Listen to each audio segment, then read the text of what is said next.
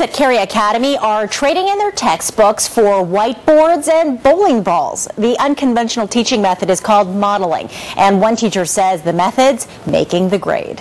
A mass of 1.5 grams. You won't see a teacher rattling off physics formulas at the head of the class here.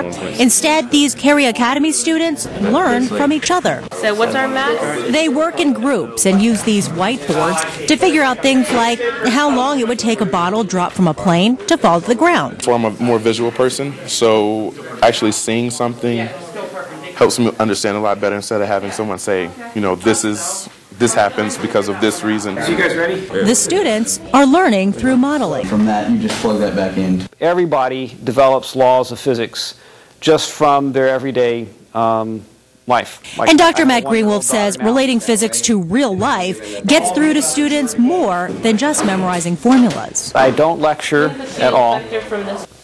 Instead, I create experiences for the students either in the lab or puzzles and problems for them to solve.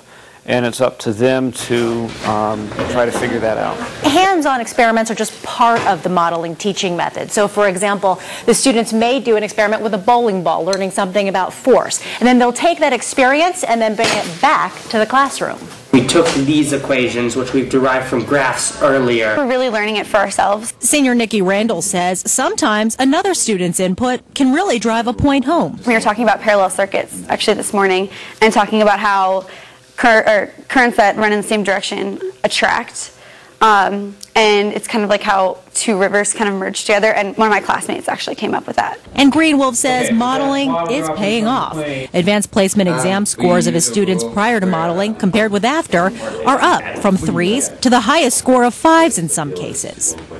And NC State offers a summer workshop for North Carolina teachers interested in modeling. It is a 3-week course offered in July on campus. They are really smart students there.